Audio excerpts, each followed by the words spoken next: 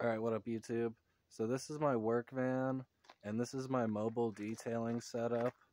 I'm going to show you a couple upgrades that I did recently, and just going to show you what my setup looks like.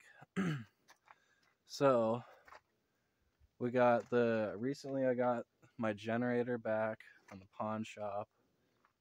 I just got this Rigid 5 horsepower 4-gallon shop vac. That thing works pretty good. So the reason I got that is because I upgraded from this one. This one works fine, but it was a little bit too much power for the generator, so I didn't want to burn up the generator. So that's why I got that one, and it just is a little bit more efficient. Gets into spots easier.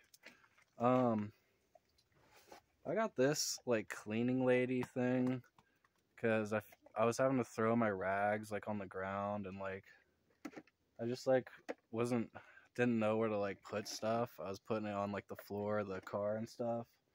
So I got this. You can see all my tools in there. Here's some of my cleaning. One second, let me flip this around. Here's all my like fucking chemicals and cleaning products. The foam cannon. This is my all-purpose cleaner for now. Here's some.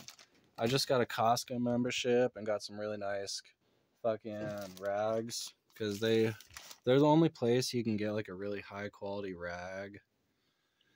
Here's my large drying towels for the exterior. There's my pressure washer. I've had that for about a year now. Here's my drills. Here's my drills with the brush attachments. These are pretty much essential.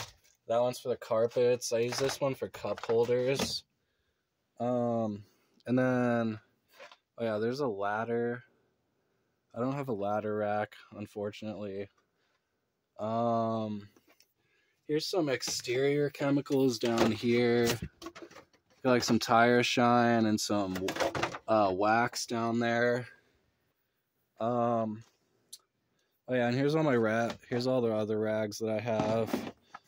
I put the dirty rags down there. But yeah, that's pretty much it. This is my current detailing setup. Let me know what you think in the comments.